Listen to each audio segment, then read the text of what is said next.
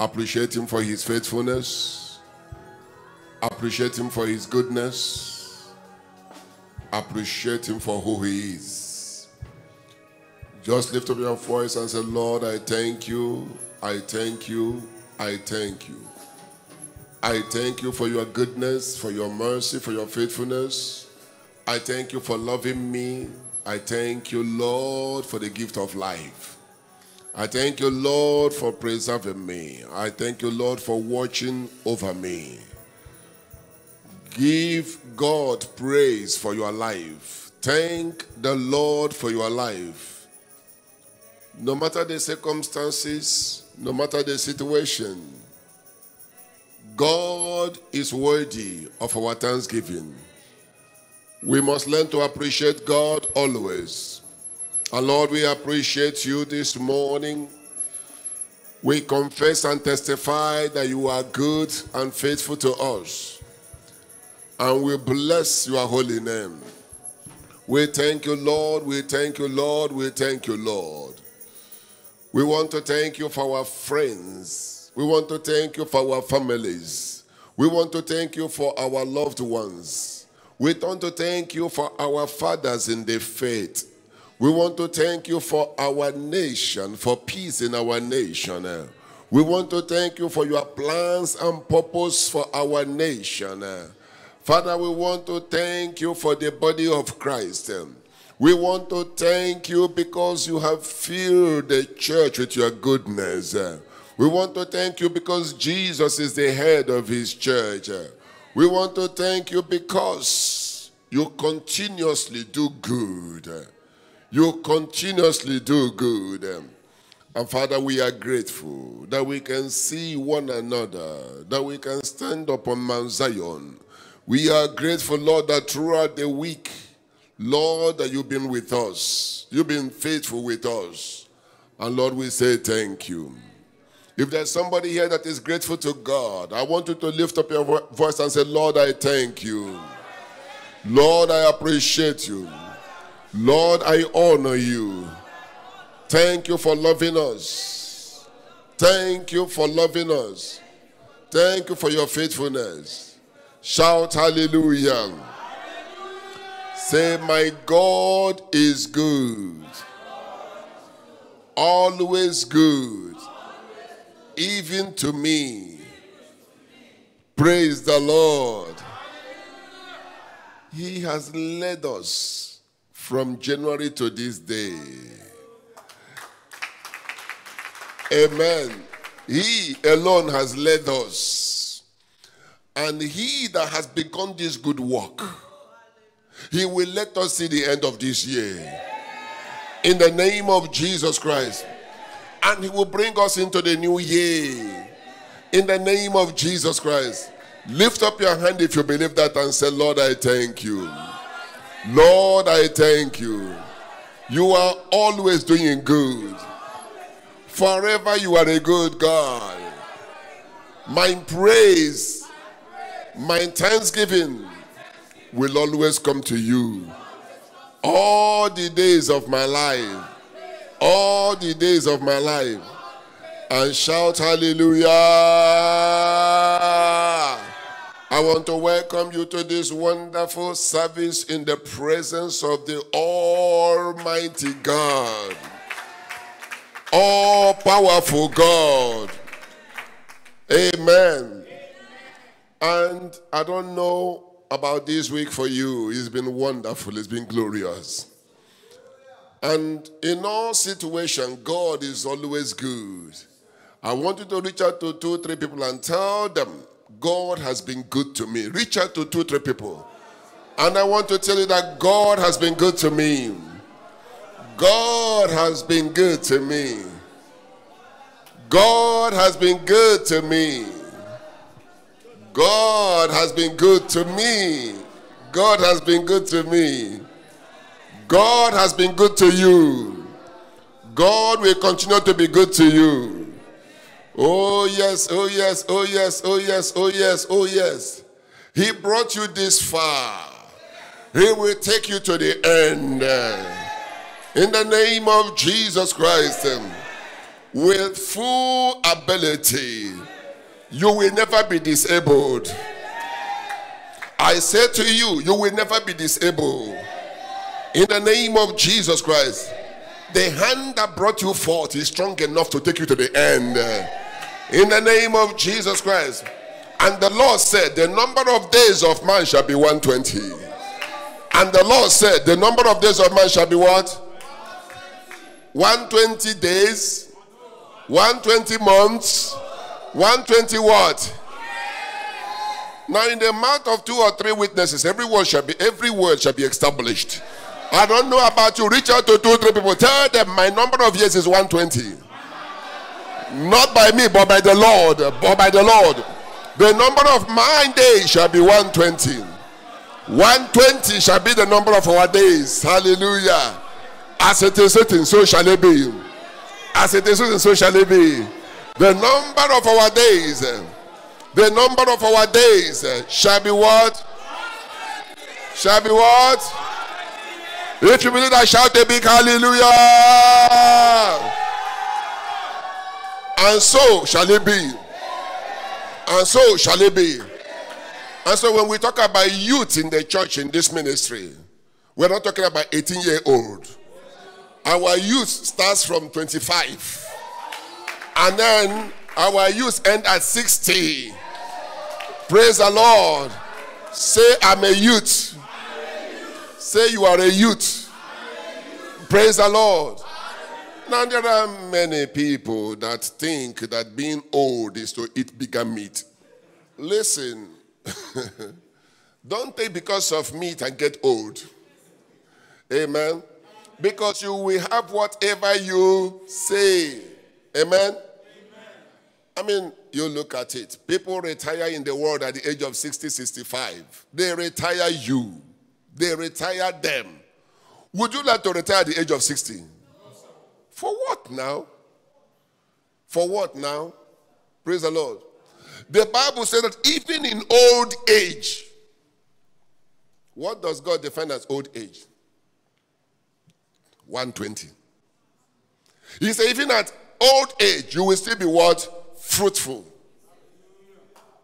Meaning that nobody gets incapacitated with God now. You will never need a wheelchair in your life. You will never need a wheelchair. Are you hearing me? The Bible said that Moses was 120 and his strength was not abated, nor his eyes dim. Amen. You will wear glass as a fashion. No, you didn't get that. You didn't get that. Shout hallelujah. Praise the Lord. You will wear glasses as a fashion to match your clothing. But not for you to see. Not for you to see. Not for you to see. Not for you to see. Praise the Lord. Praise the Lord. I mean, you can wear hair attachment because it is a fashion. You want it longer. But not because you are supposed to have hair and you don't have hair. Amen. If you need hair, lay hand on your head and command the hair to grow. Simple, isn't it? Lay hand on your hair and command it to grow. And what will happen? It will grow in Jesus' mighty name. Praise the Lord. It is when you don't have faith in the word of God, that is when it will not happen. Amen. For instance, instead of paying your tithe, you are buying attachment. Amen. You see where the problem is. You have your faith in attachment, and you will also detach it. Amen. Praise the Lord. May your life not be attached to attachments.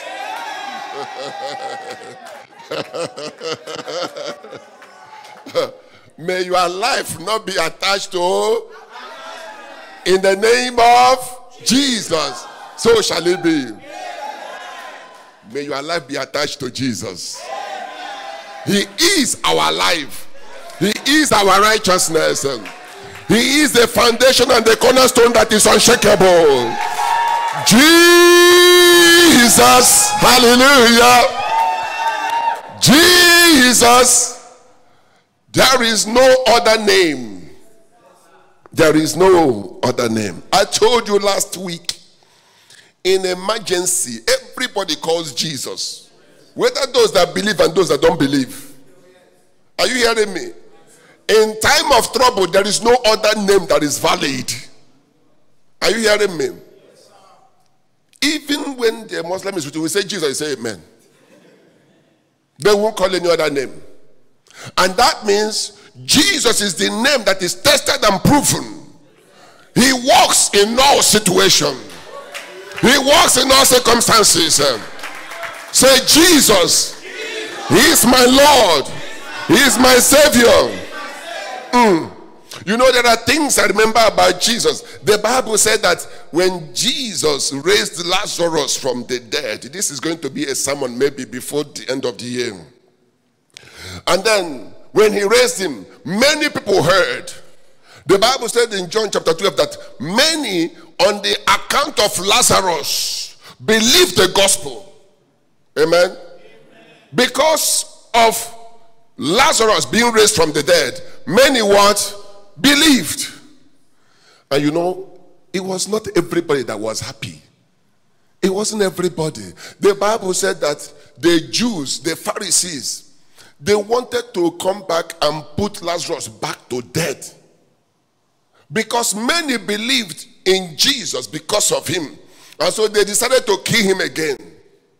They decided to kill him again. Say, God forbid. You think everybody is happy because you are doing well? Think again. And you know what?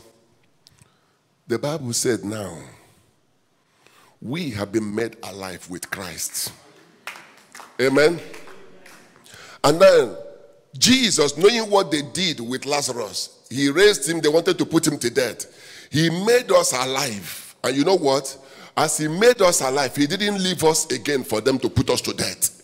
The Bible said he raised us up with Christ. Are you hearing me?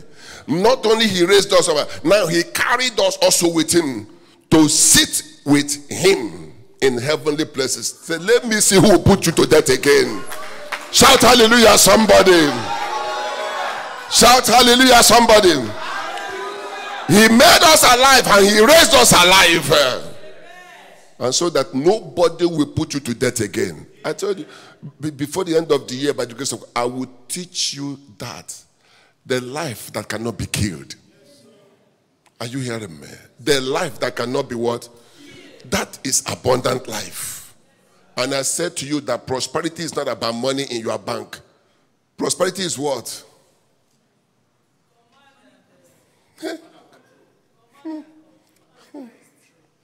You see what happens when you don't have a notebook?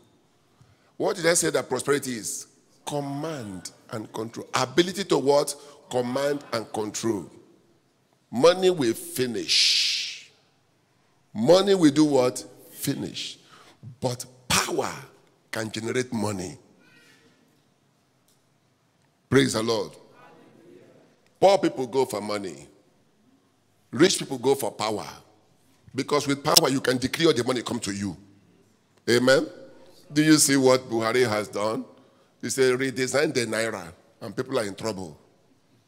He said, just to change the color of the Naira. So those that buried money in their houses, in their ceilings, in their backyard, they are digging up graves of money. Amen? One decree has put them in trouble. And that is why Jesus said, I have come to give you power. Our original nature is to rule with power. We must be people of power. Amen? The world is too dangerous to live without power. They came to put Lazarus back to death. But now we have been made alive. We've been raised alive. We are seated alive in Christ Jesus. The life that cannot be killed. Praise the Lord. Shout hallelujah. I want to welcome you to this wonderful service from wherever you are connected, in the micro church or online. Wherever you are, a very special welcome to you on behalf of our Lord Jesus Christ. And I believe and I decree that the word of the Lord today will minister grace unto you. I pray that the word of the Lord is going to bless you. That the word of God will never judge you, but will bring mercy into your life. In the name of Jesus Christ. As you receive the word of God today, you will receive grace. And you will have peace in your life. In Jesus' precious name. Shout hallelujah. Please take your seat. Grab your Bible, your notebook. Remember that I said our end of the year fasting and praying will be first week of December, right? That's going to be from the 5th of December to the 11th of December. Shout hallelujah. Our 1 week of praying and fasting. And in that 1 week of praying and fasting, as the Lord leads us, we are going to be dealing with a lot of things. From the 5th to the 11th, that is Sunday. And by the grace of God, the Friday will be an all night. Praise the Lord. It's going to be an all night. It will be a game changer in your life. Praise the Lord. By the time we finish that praying and fasting, you will be shocked at the things that will manifest in your life. The glory that will appear in your life. Even your enemies will acknowledge that God is working for you. Praise the Lord. Hallelujah. So please mark that date and book that date, those dates. Praying and fasting from the 5th of December to the 11th of December. And prepare yourself for it. If I were you, the things you want to deal with, personal things you want to deal with, write them down. And if you have possibility of sending it to me, you can send it to me. Or if you can place it on the altar, it is still okay, I will get it. Praise the Lord. Whatever that you want to deal with in your life, whatsoever that has been a problem, write it down like I said. Place it on the altar. Let me just say, place it on the altar before we start. Amen? And I will have it, and I will put them together, and I will present all of them before the Lord. It's going to be a time of change for each and every one of us. In Jesus' mighty name. Now, last Sunday, we were talking about the law, whether we are under the law or we are not under the law. And when I asked the question, are we under the law or not? A lot of you, because of the teaching, said, yes, we are under the law.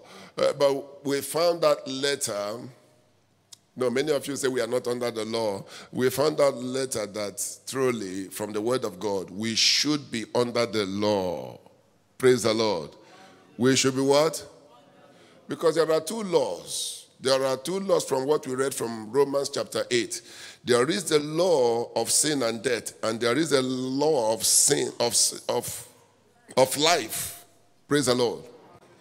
There is a law of sin, and there's a law of what? Death. And there is a law of the spirit of life in Christ Jesus. And so whether you like it or not, you have to be under one law. You can't be in a neutral. There is no void in the realm of the spirit. Praise the Lord. And unfortunately, this teaching we have gone on about not being under the law. Listen, if you are without any law in your life, you are lawless. That's the truth. If you are not under any law, you are what? Lawless. And when I went to check what the meaning of lawless means, I was shocked. And I want to read out to you what it means to be without law, so that when you get to say that you are not under the law, you need to be careful what you are saying. Now, lawlessness means you are not regulated by, or your life is not based on any law. I don't think anybody wants to live like that. Lawlessness means you are not controlled by, or your life based on any law whatsoever. He continues. He said, you are not restrained or controlled by law. You are unruly. You are illegal. Amen. You are illegal. And so lawlessness is a serious matter. You must bring yourself under the law of the spirit and life in Christ Jesus. You need to. You need to. We are supposed to be. Amen. You know, when we talk about law, most often people think that the 10 Commandments which God gave in Exodus 20 is the thing, right? When you talk about law, people think about 10 Commandments, isn't it? Now, even if you look at that, if you say that we are not under the law, then does it mean that the 10 Commandments is illegal? Think about it. When we say that we are not under the law, amen, it means that the 10 Commandments, they are wrong, so we can just ignore it and live contrary to it. Does that make sense? Think about it. And so a lot of the teachings, you see, we are actually saved from lawlessness. We are saved from lawlessness. And then we come into the kingdom of God. And God's word is a law in the universe. I want to show you the discussion that God had with Isaac in Genesis. Please, let's go to Genesis chapter 26. I want us to understand what the law means with God. Amen? Amen.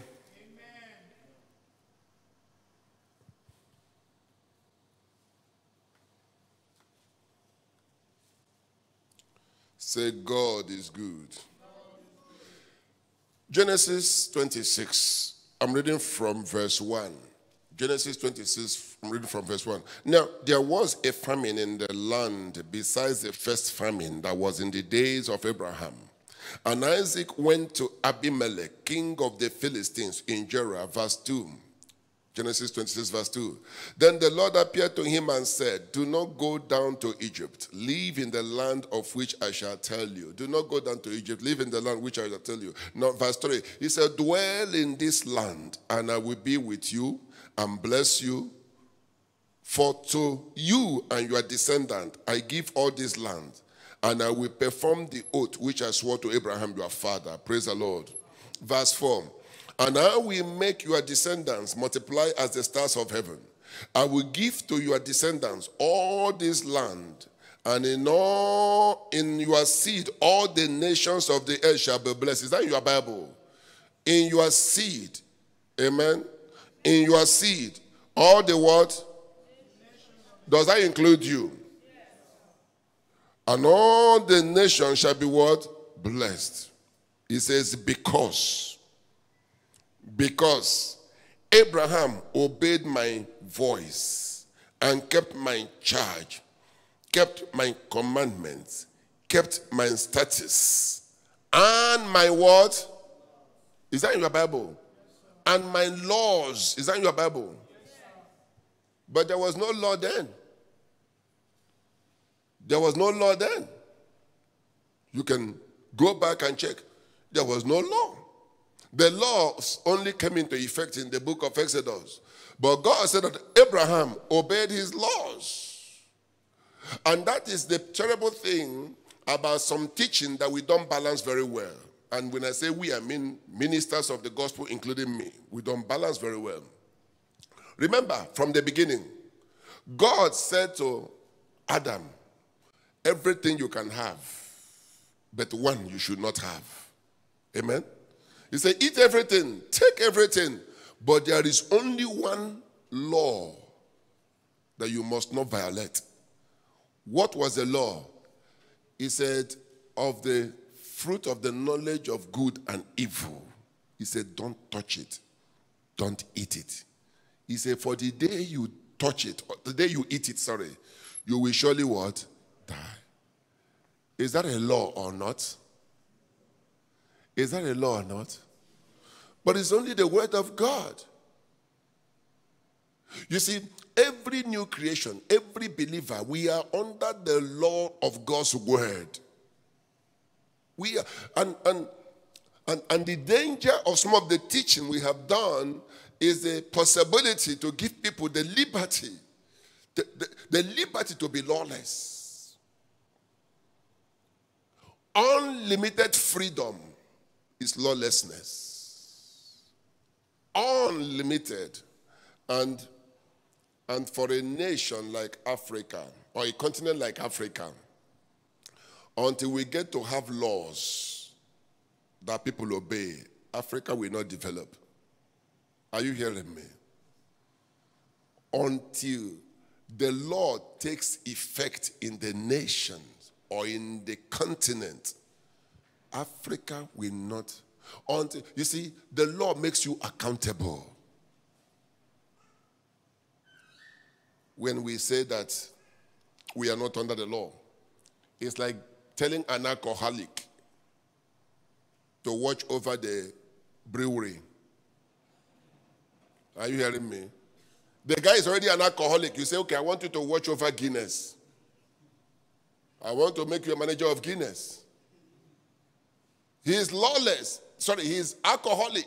And now you say to him, all the brewing business, you are the minister of brewery. The guy will just thank you. Amen. In the same way, we have been saved from lawlessness. We cannot become what we were saved from now. It doesn't make sense that we are saved from the law of sin and death, and then we are made to be lawless in the kingdom of God. It's not possible. The word of God is law in his kingdom. The word of God is what?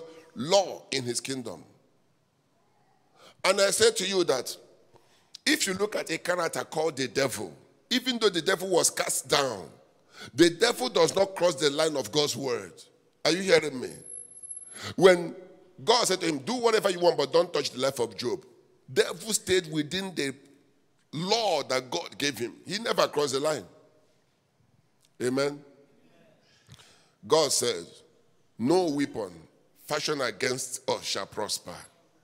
That's what God said. Praise the Lord. He says, no weapon fashioned against us shall do what? Prosper.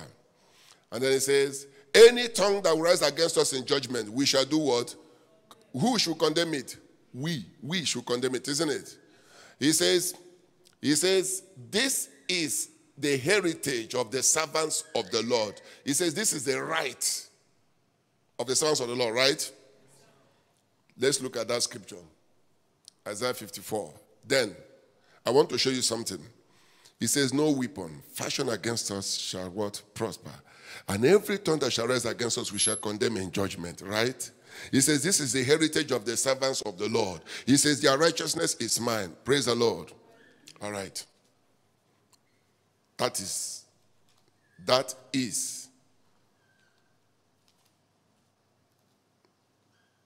the scripture there. But I want us to go to Mark. You've read that one, right? Right? Where are you? You are still there. You've not moved. But you've read the scripture, right? Verse 17, right? Good. Now, let us go to Mark chapter 11, verse 23. Let us go there. Remember what Isaiah 54 has said to us. Let us go to Mark 11, 23. Praise the Lord.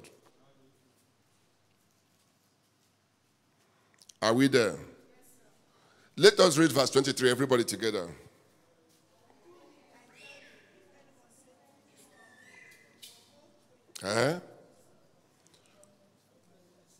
Mark 11, 23. Everybody on your feet. On your feet. It's like the place is too cool for you. And so the sleep you missed last night, you are trying to catch up in church. Did you hear everybody on your feet? That guy has slept so much that people are even begging him.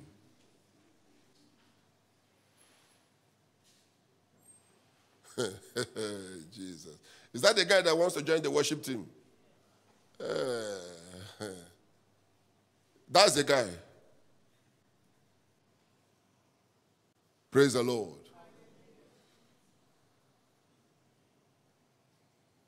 Levi, go and read from his own Bible.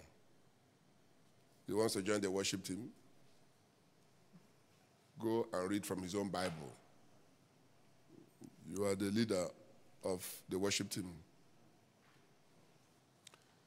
Praise the Lord. Sorry? What? No Bible. Okay.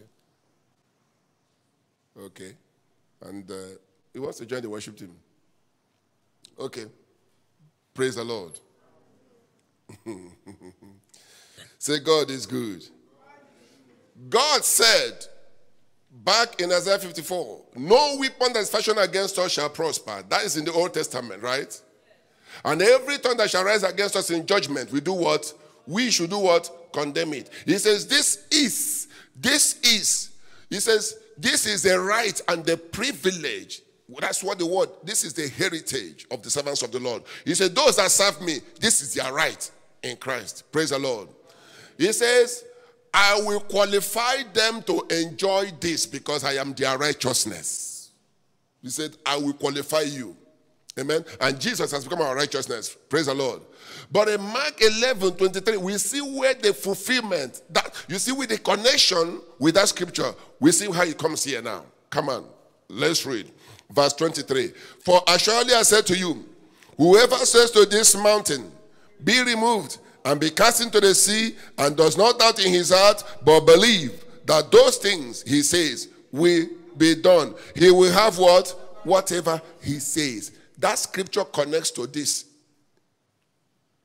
And that is why when people say that they are not under the law, Jesus said, I have come to fulfill the laws and the prophets, not to abolish it. And Jesus referenced the laws many times. So don't get yourself into a teaching that will slow your faith down.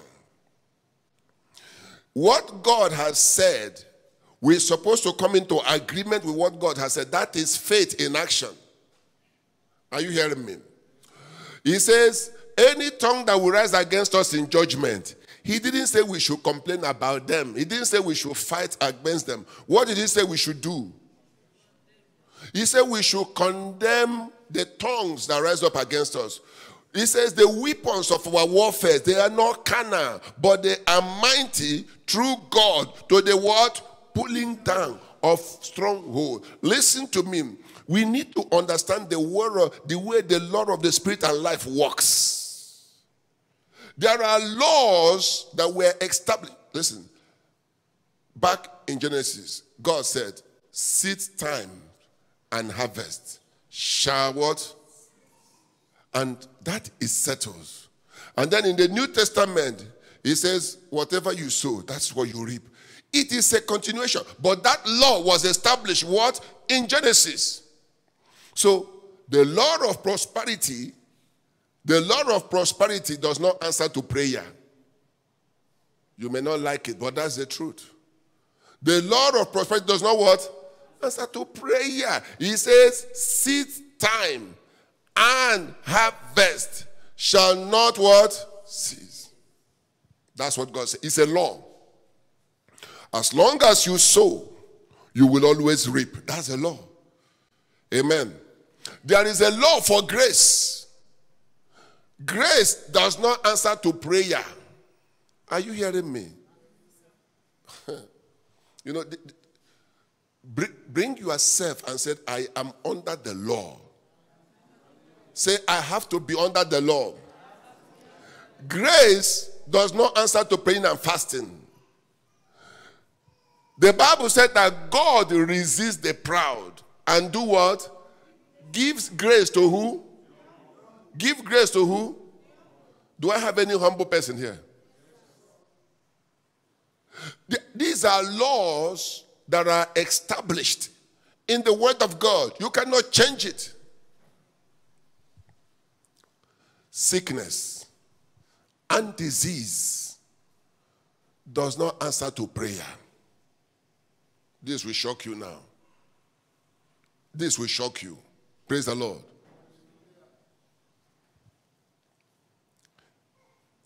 If you go back from Matthew, Mark, Luke, John, Acts of the Apostles, how many people did Jesus pray for them to get healed?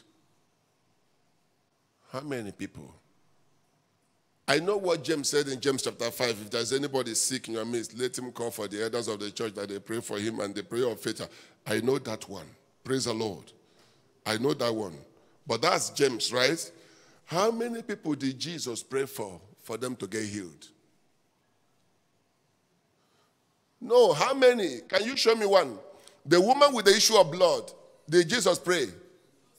The Canaanite woman, did Jesus pray? The 10 lepers, did Jesus pray? Okay, let's get to the Acts of the Apostles. The man that was sitting at the gate, how long did Peter pray for his eyes to be open? John chapter 9, the blind man, how long did they pray? Listen, we are wasting prayers. And we'll continue to waste prayer until we are corrected.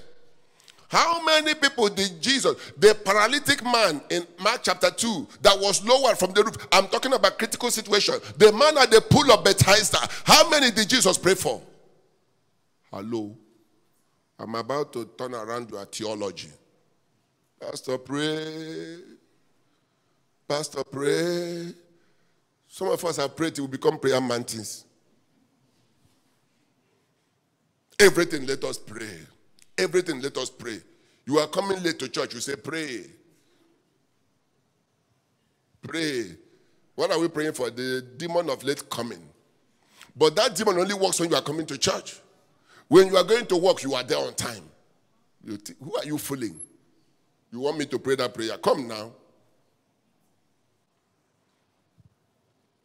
No, are you getting it? Are you getting it? There are laws. And God established the law for divine health back in Exodus from the beginning of the church. And you shall serve the Lord your God. And you shall do what? Please sit down. Let this woman let her stand up and go to the back. Let her go to the back. I said she should stand up. Praise the Lord. We need to understand certain things does not answer necessarily to prayer. Amen. What does it answer to? The law of God. Amen. The law of what? God. If you are not under any law, the word of God will not work for you. Simple. God said, I will bless Isaac because of the obedience of Abraham. And because Abraham obeyed my laws. That's what God said. Was there any 10 commandments? No. We need to get ourselves alive. Praise the Lord. He says, you will have whatever you say. In the new creation, our word carries power. During the CDI, I said to you, control what you say about your body. Control your tongue. You see, the greatest enemy to your body is your tongue. Did you hear what I just said? Because the devil understood the law very well. And so what he does is that he watches for your mistakes. When you say you are tired, you are so tired, the devil will put it, tiredness. And then you say, your head is banging. He will say, the demon, carry hammer, bang the head. At thy word, you will get whatever you say. Praise the Lord. until we come to the knowledge of the... Do you know why Christ was careful in his word? He says, I speak as my Father in heaven speak. Are you hearing me? Many of us, we are too careless and we don't understand that our tongue in new creation is a credit card for our purchases. Are you hearing me? You buy things with your words in the new creation. You need to get it. When the Bible said that, for we know that all things work together for good, Romans 8:28, we dealt with that last week. And I will encourage you to listen to last Sunday's message. It started by Romans chapter 8, verse 2. It says, the law of the Spirit and life in Christ Jesus has made me free from the law of sin and death. There, two laws. Two laws. And the Bible tells us why we must be under the law. I want us to go to Galatians, I believe. Praise the Lord. Hallelujah. Galatians chapter 5. Say, I'm blessed. I'm blessed.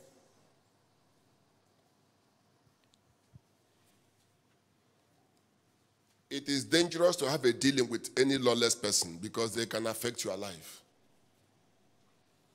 Galatians chapter 5. Are we there?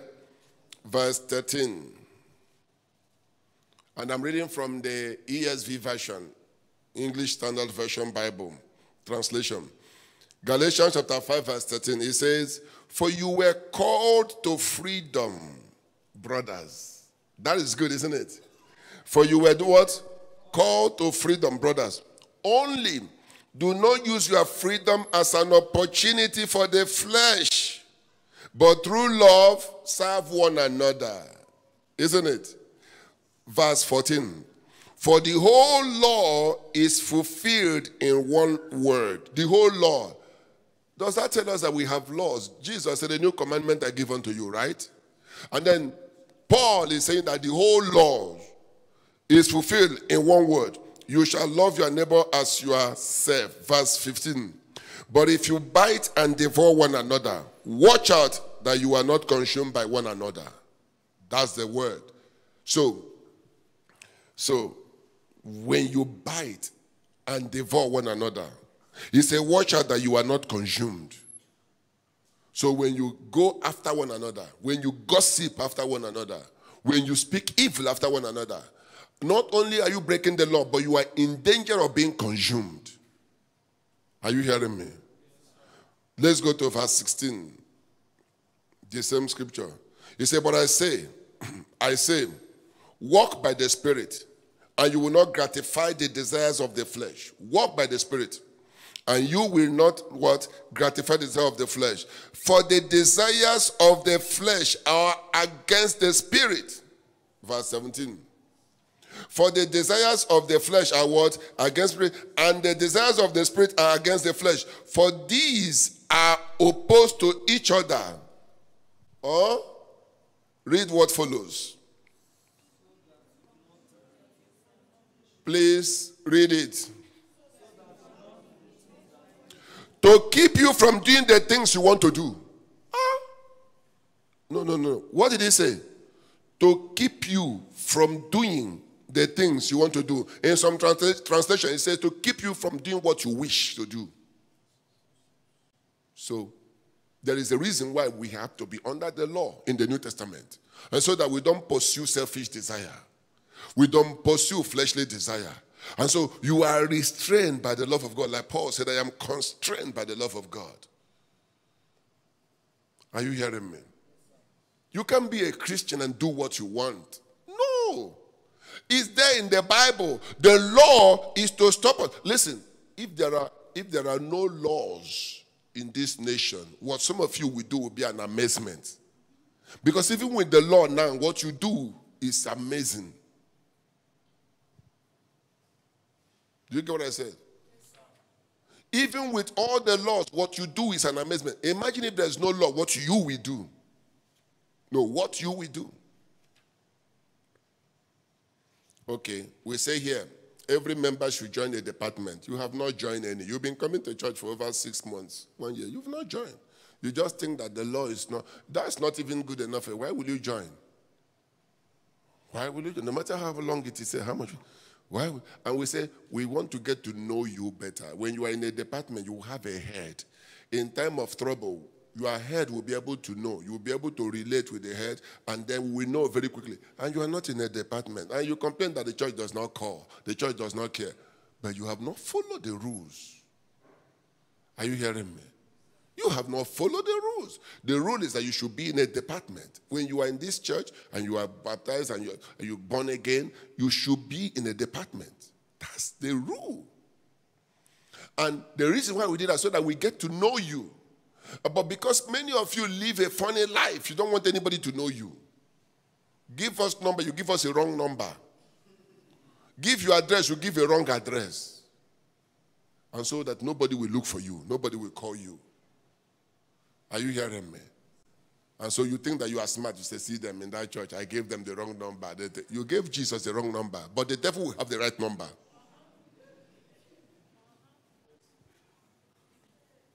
You know how many numbers we call? You say, wrong number. From people that came to church. You think you are smart. Give us wrong number. The devil will have the right number. And when the devil gives you a parking ticket, he will get you. Are you hearing me? Give us your address. You said, actually, my place is far. We didn't ask you how far. Give us your address. Are you hearing me? You said, you don't need to bother because my place is complicated to get. Do you not get there? If you got there, shouldn't we get there? Give us your address. You refuse. You say, what's your address? You wrote Agege. So how should we locate you? We should go to Penn Cinema and say, Agege, calling your name. You purposely, you are hiding something. Why are you hiding it? No, why? Because if the church should show up in your compound, the testimony will be terrible. You say, who are you looking for? We're looking for Angelina. Where are you from? From church. Why? She's our member. Angelina came to people's church. I will never enter that church if Angelina is not at church. And that's why you don't want to give us a number. Amen. You are married in church. Married people, stand up, you will sit. Single, stand up, you will sit. So we don't know which one you are. You live a dubious life in church. Dubious. You are like this. Amen. And you are supposed to be straight. Why are you hiding your address? No, why are you hiding your address? I'm talking to everybody that is listening to this message. Why are you hiding from God? Do you know when Adam started hiding, why Adam was hiding?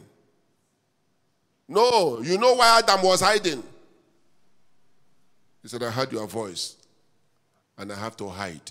God said, have you done what you are not supposed to do? He said, it's the woman you gave to me. You know, you see people, they say, I don't want people to come into my house. I want to keep my privacy. I don't want people to come and mess up my... You're already a mess. You are already what? Mess. By our coming, we can help you. At home, you smoke, you drink alcohol. Your room is Johnny Walker, Henderson. You pack them, you put there. As if we are to come there, we'll see your club. Are you hearing me? And so you don't want us to come.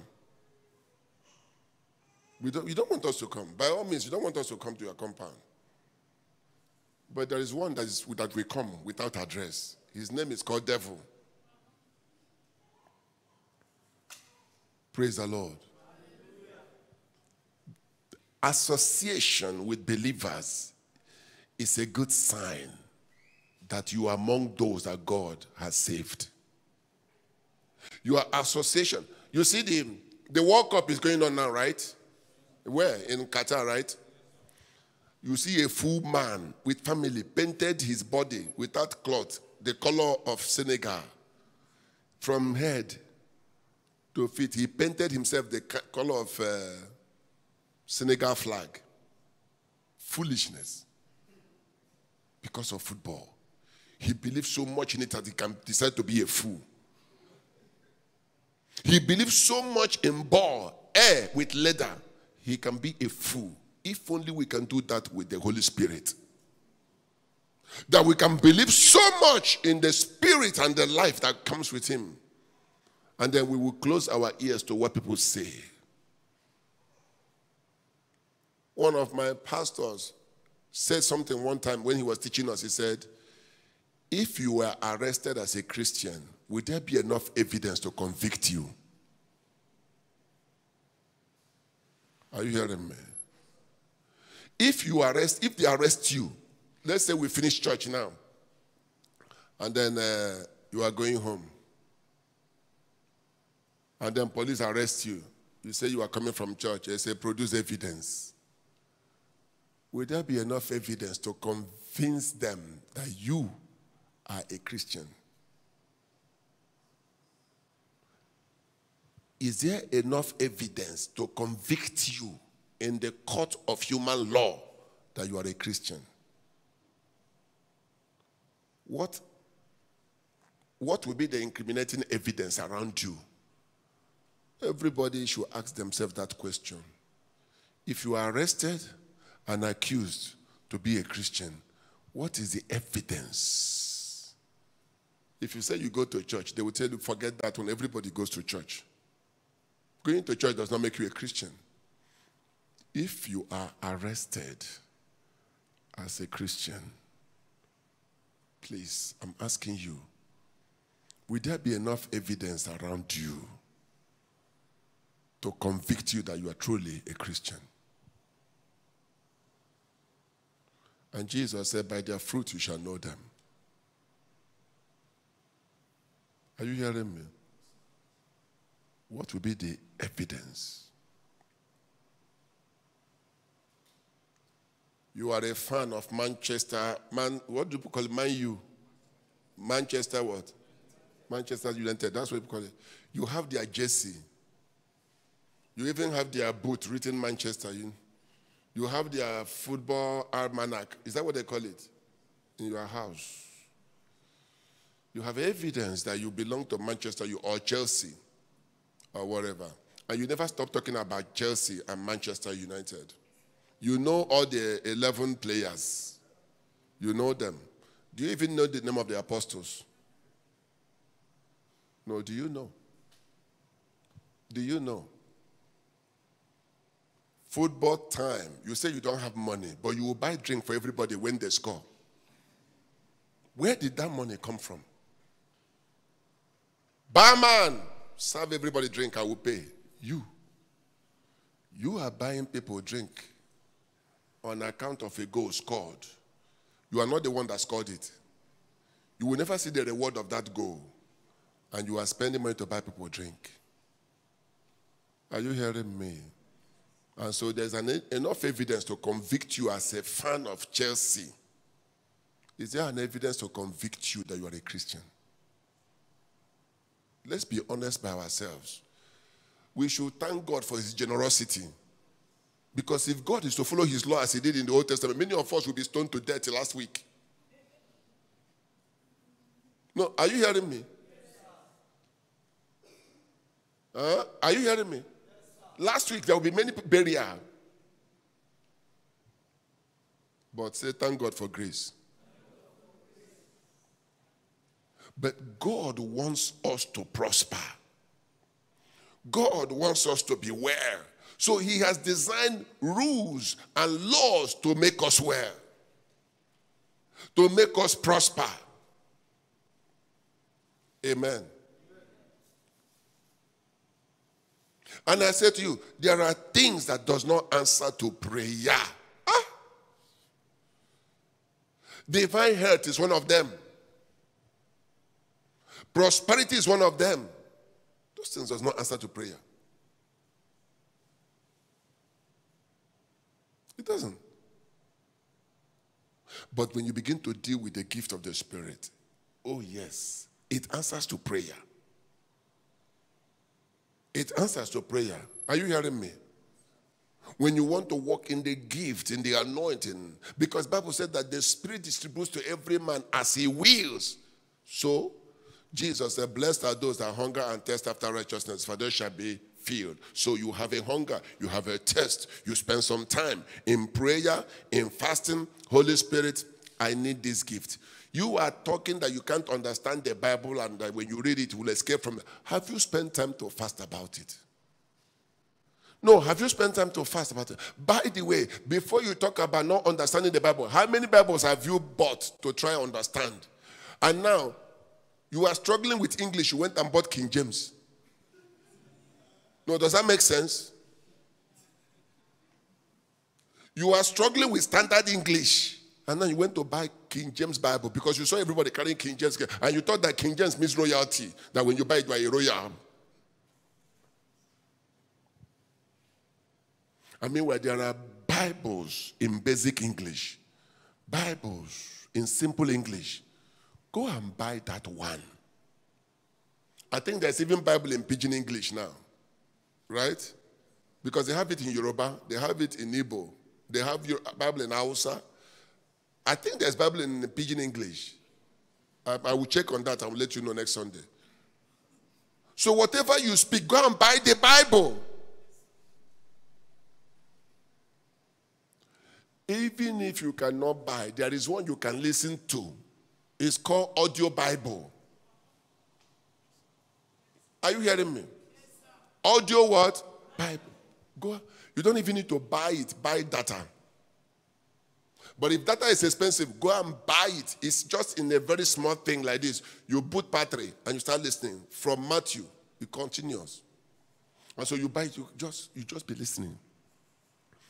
And then, if you don't have much education, you pray, Lord, as I listen, let it stay in me.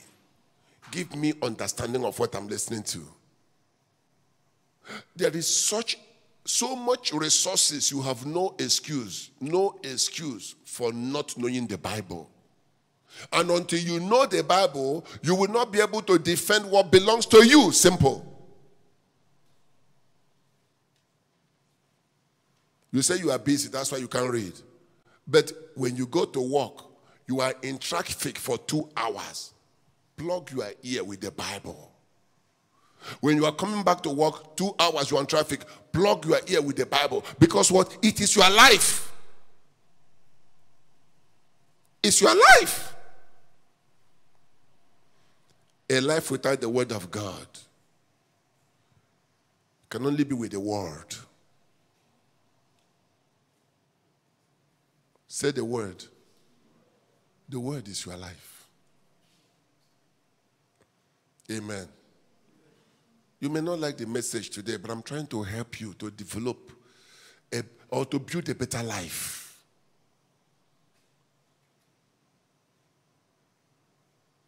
If they come to your house, if they search everywhere, they may not see Bible. Even what they will see as a Bible, they will not touch it because it's too dirty. Are you hearing me? And that one is actually a gift from a church when you visit as a first timer. And that's the Bible you are still using up to date. You are 10 years born again. And your Bible is still a free gift from the church. And so when you want to change your Bible, you visit another new church. Those that don't have Bible, raise your hand.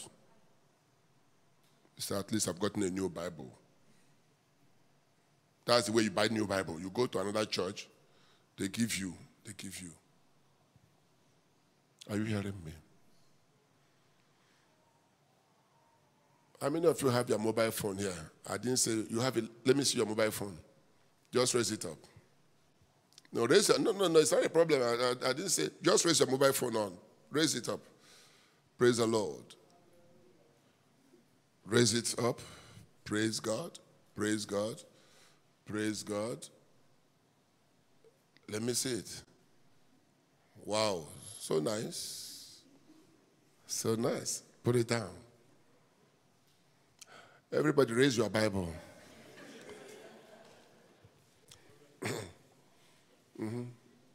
Raise your Bible.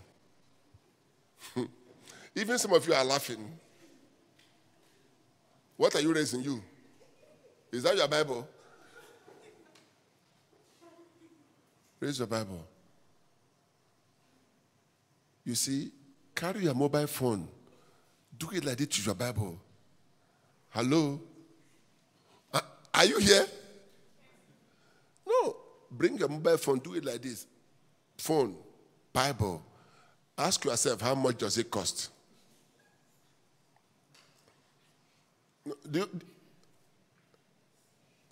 Where's your phone?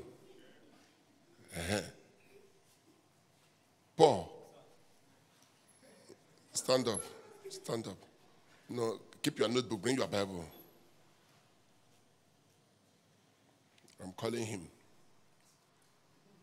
Come now. You don't want to come. This is your phone. Very heavy. Is what? How much is this phone? How much? Eh? Thank you. 55K. 55K. How much is this?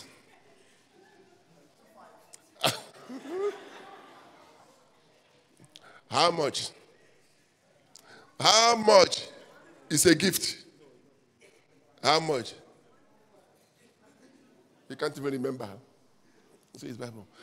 Have you ever prayed that you want to understand the Bible? You pray that prayer. How can you understand with this?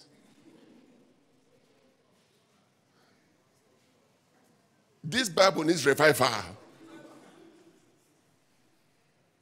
Are you hearing me? 50, what? 55K handset.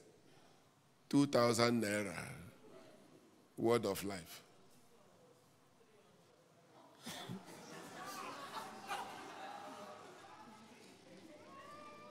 When did you buy it? Long. Come on, this Bible was not your own. Oh. This Bible is a gift. It says by Papa Eureka. This is not your Bible, Paul. It was what? What's his name here? What? Chica Glory. Chica Glory. Who is Chica Glory? My younger sister. Which sister? My younger sister. Your younger sister? Your younger My sister? stepsister. So who is Papa? That is her dad. Eh? Her dad. Her dad. So your dad gave it to your sister? She's the one. I kept it on. She's the one that was playing with the Bible. So she wrote. What's the name here? Original name that's cancelled. She was the one that was playing with the Bible. Did you buy this Bible? How much? It has been long. Praise the Lord. That is just an example. No, sit down, sit down, sit down. We'll deal with that after. And the way you are laughing, if I go around and catch your own will. Chidima. No, not your own. Chidima, show me your Bible. Bring your Bible. Some of these things, we need to go into it because in school they do the same. They do the same. You know, we are too religious here. Chidima. Chidima. No, don't come for that. Stay. Chidima. How much did you buy this Bible? It's not your own.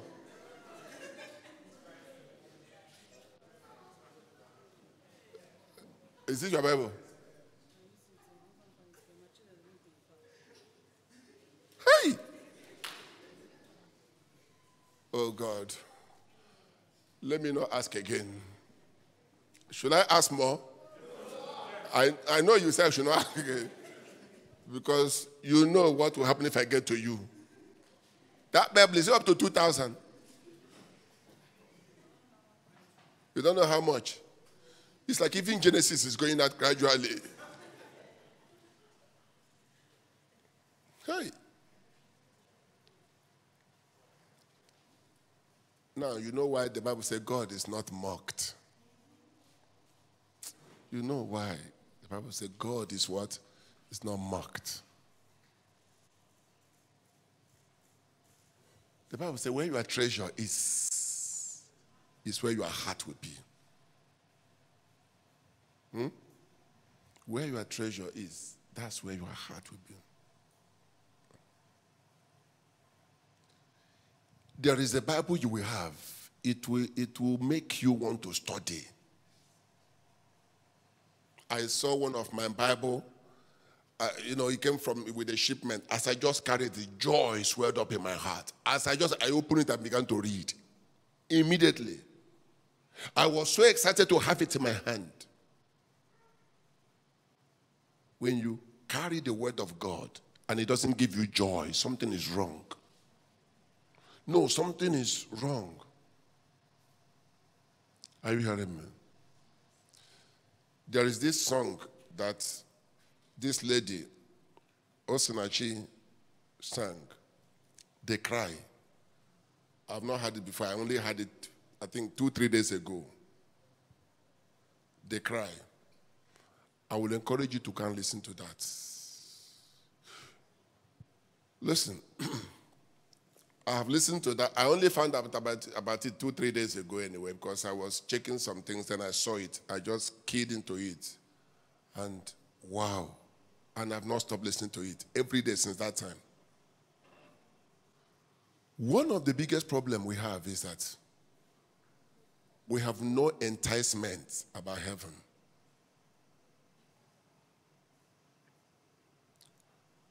Hold on. Elizabeth and Lizzie, two of you should go there. Two of you should go to the left-hand side. And I will deal with two of you after service.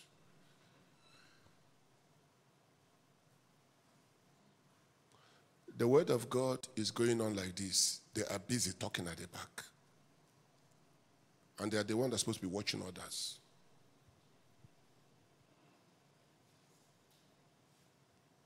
One of the reasons the word of God does not sink into you is that you don't have focus and attention.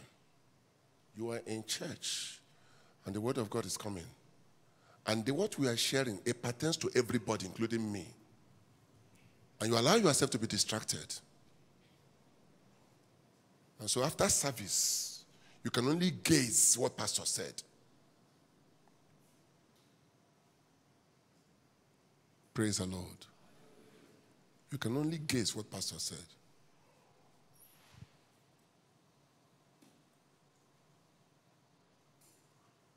When the word of God is in you, you will develop the fear of God. Your attitude towards God will be reflected in what you do, even in church.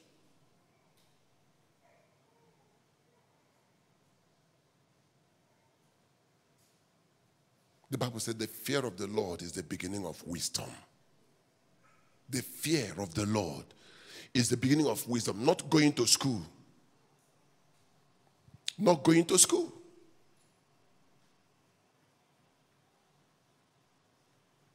Praise the Lord. My daughter asked me a question 2 days ago. She said to me, Daddy, what would you really like to have on your birthday? She asked me 2 days ago. She's here. She asked me, Daddy, what would you really like to have for your birthday? And I said something to her. I said, Bill Gates said, Bill Gates, you know Bill Gates, the owner of Microsoft. He said, one gift he would like to give Africa as a continent is to buy good government for them. Buy good government, if it's possible. He would like to buy good government for them. And I said to her, I said, If there be one gift I would like to have, is to take the word of God and put it in the heart of the people. I said, because when I see the way people live and do things of God, I feel sad for them. That's right. Was that what I said to you 2 days ago? I said, if there be one gift I would like to have for my birthday, it is to take the word of God, put it in the heart of young people, put it in the heart of everybody, and so that they will get to love God.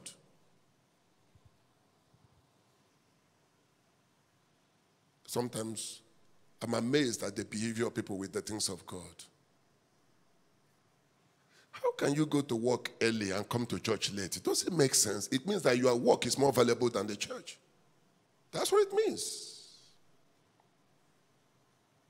That's what it means. You are faithful at work. You follow all the rules. In church, you are not faithful. You go to work every day. Despite the traffic, you go.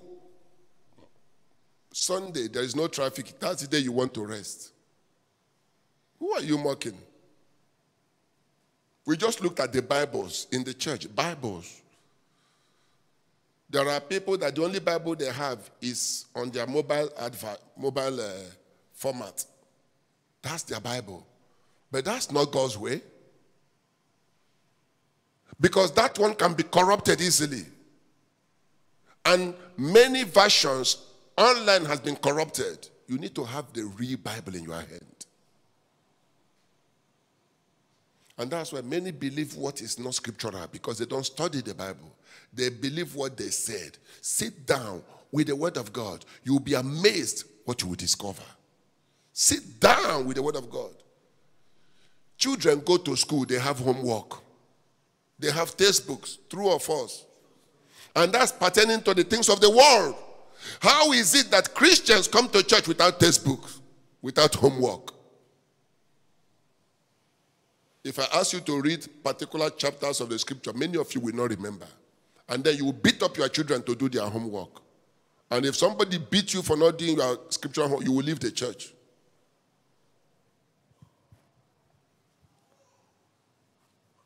You are busy. Praise the Lord. You are busy. Busy for what? You are never occupied by the work of the Lord. The world occupies you so much, and that makes you sick. And then when the world makes you sick, you run to God for healing. And God looks at you and says, God will ask you, who did you spend this energy on? Who did you spend your strength on? Who did you spend your time on? God will ask you, of all your strength in a week, how much do I get out of it? The world will make you sick. The world will make you tired. You know, when you read the word of God, you can sense the anointing there, flowing through you, revitalizing you. I can't remember when it was last week. I was just meditating upon something, reading some things as I saw it.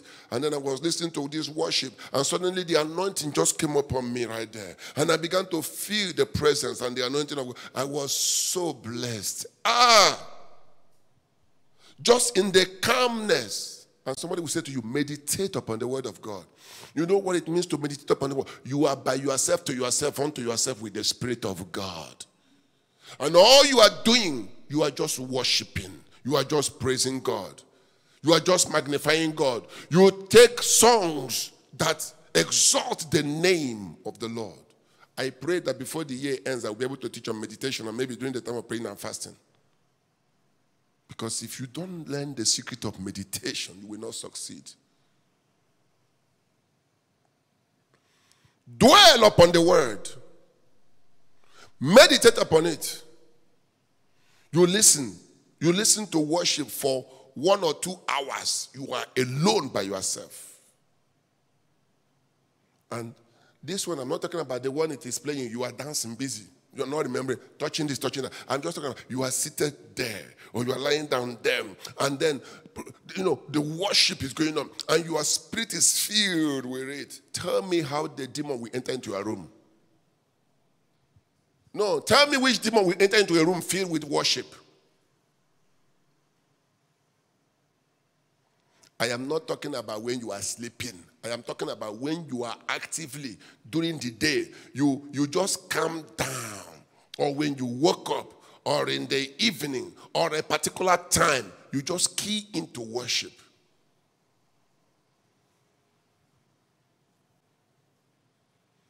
Those are the things that transform lives. Suddenly, the anointing will come upon you. Suddenly, because anywhere worship is, there is a presence of God there. You are too much on the move. Too much on the move. Shout hallelujah. If you read the word, you will find out that we are under the law. And that law is called the law of the Spirit and life. And that law is called the law of love. We are under the law of love. We are commanded to love. It's a law. You don't love because you like it. You love because you are commanded to do so. Jesus said, a new commandment I give unto you. Love one another. As I have loved you. He said, by this they will know that you are my disciples. It is a law. We are under it. You tell somebody, of all you have done, it's difficult for me to hate you because I'm under the law. My flesh wants to hate you. My flesh wants to have nothing to do with you. But because of the law of God, I have to walk in love towards you. And that does not mean that you have to be a fool to that person. That means you have to be wise. Praise the Lord. It's called the law of love. And Paul defined it as the excellent way.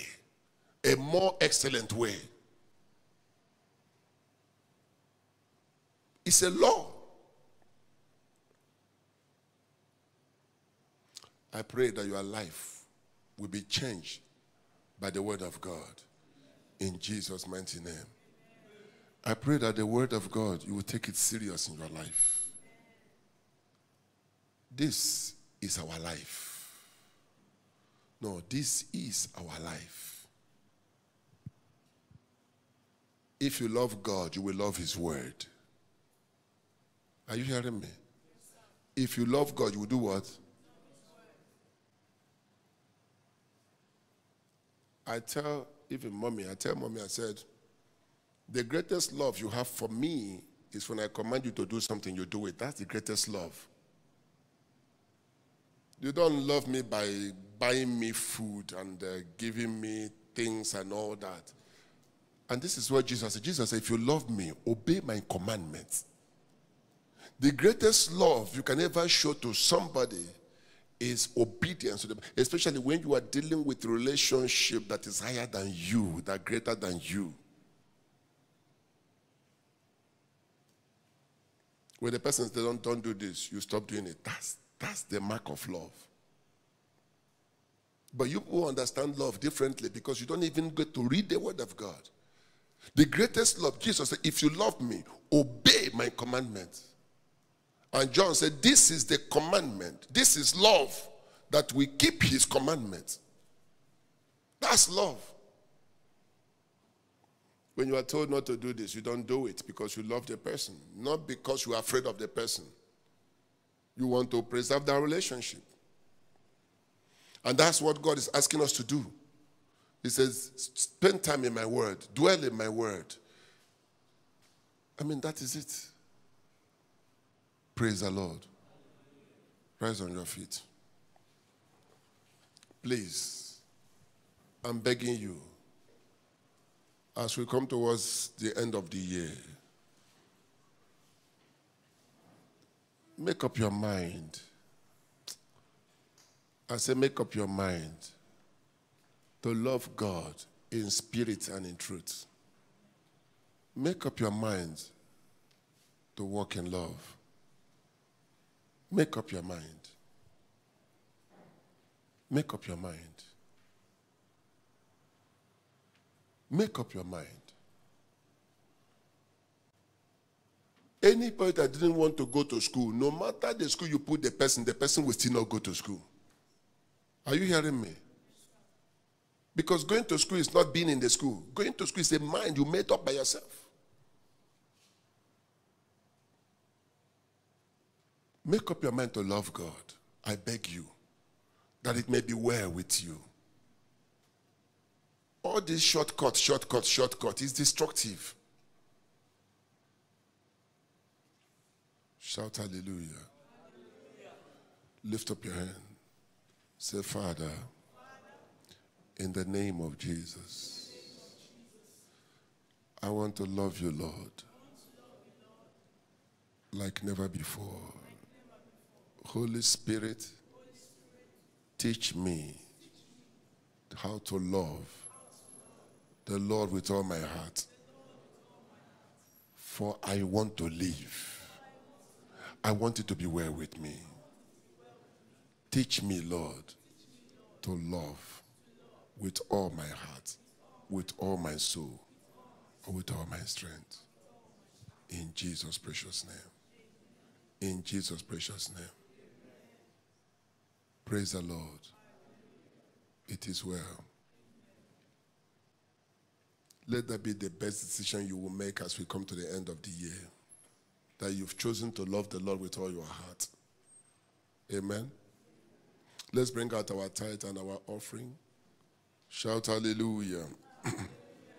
Shout hallelujah. Say, God is good. Bring out your tithe, your offering.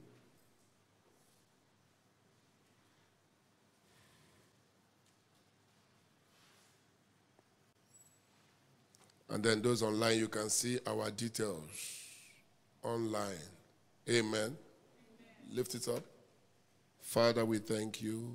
It's always a privilege and great opportunity to support the kingdom with our finances, with our income. And Lord, we lift up our hand again with joy and with love in our heart, giving into your kingdom, giving into your work, that your name will be glorified, and that the gospel will continue to be preached, and that impact will be made by the church all over the world in the name of Jesus Christ. And therefore, Father, as we honor you with our tithe, with our offering, with our seed, we rebuke every devourer. And we say the name of the Lord will defend us. The name of the Lord will protect us in the name of Jesus Christ. Father, we thank you. We give you all the praise. We give you all the glory. For as we honor you, Lord, we will never see dishonor. As we lift up our hand will never be feeble. And to God be the glory. In Jesus' precious name. Praise the Lord. Hallelujah. Shout hallelujah. Hallelujah. Now, next Sunday is Super Sunday. And it is the last Super Sunday for the year. Amen? And so we must make it glorious. By doing what? By going all out. Take your seat. By going all out for evangelism, for inviting people and all that. Amen? Praise the Lord. We need to make it Super Sunday. Praise the Lord. And yesterday, the community came to the church and commissioned the lighting project we did on Nesinko Street. Praise the Lord.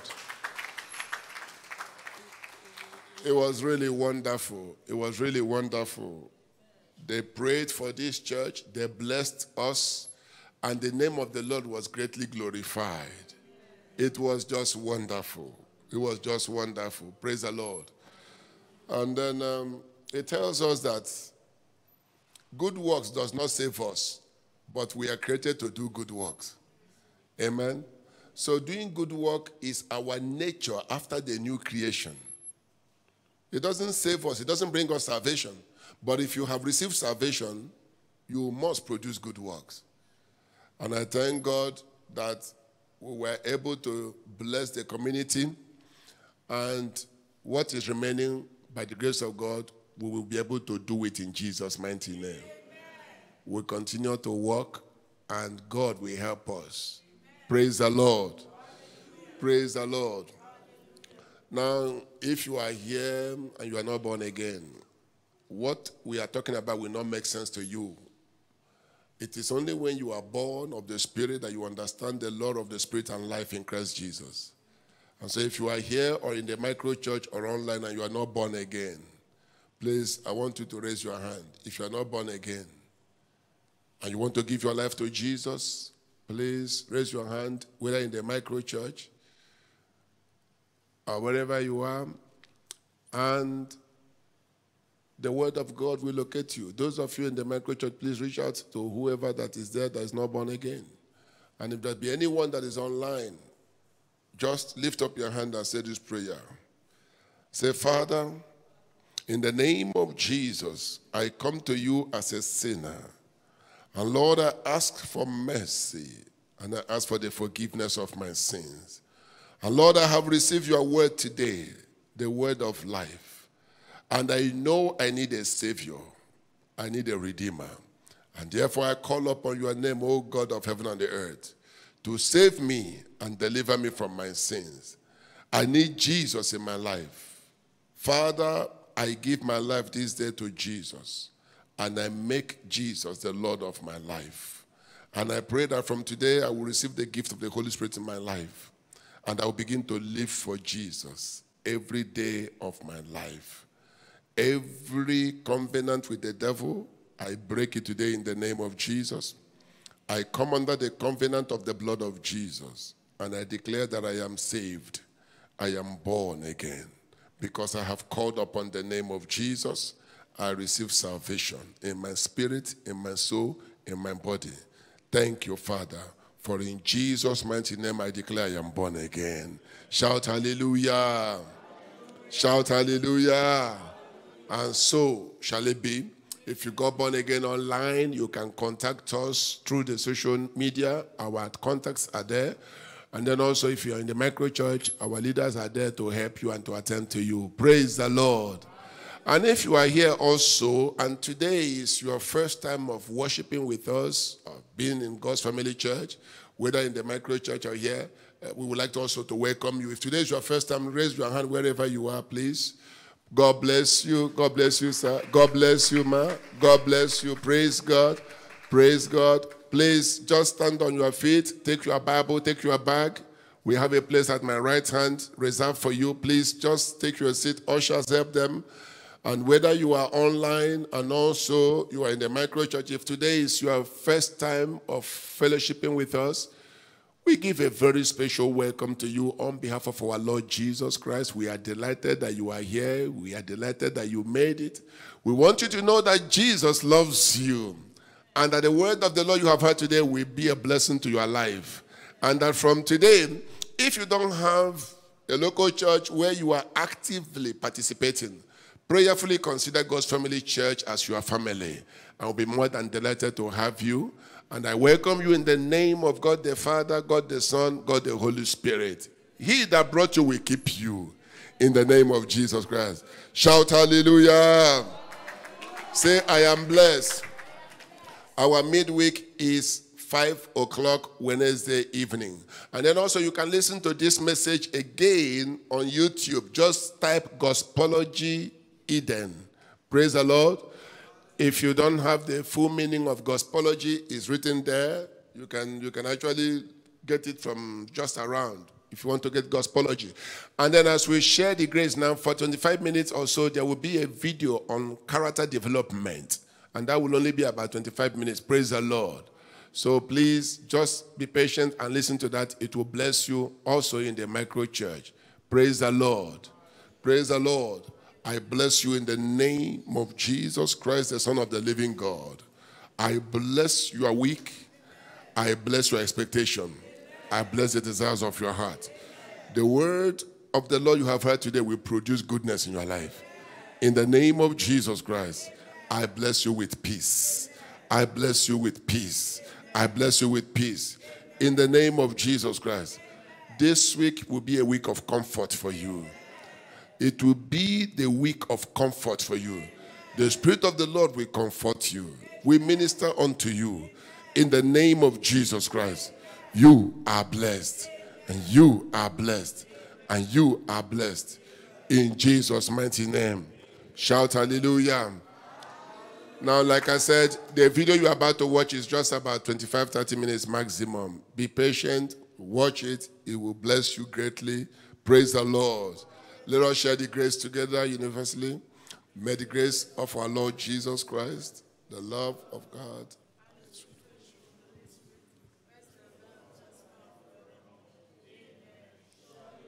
God's goodness and mercies are flowing us all the days of our lives.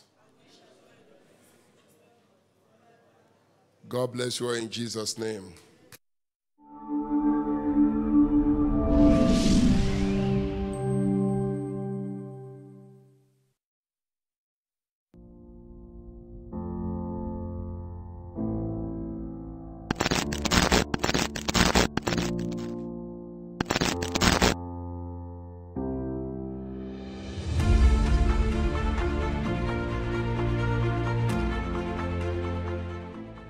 Without the training, you will never lead in the things of God. No student goes against his teacher and passes the exam. This seminar focuses on training you in a way that God can use you. So let's talk about respecting your seniors. If we look at the story of Esau and Jacob, who was a senior? Esau. By how many years did he senior Jacob? This will shock some of you. By how many years did he senior Jacob? All these are the older one, the older one, the older one. How many? If Jacob want to ask, Jacob will say, by the way, how many years did you used to senior me?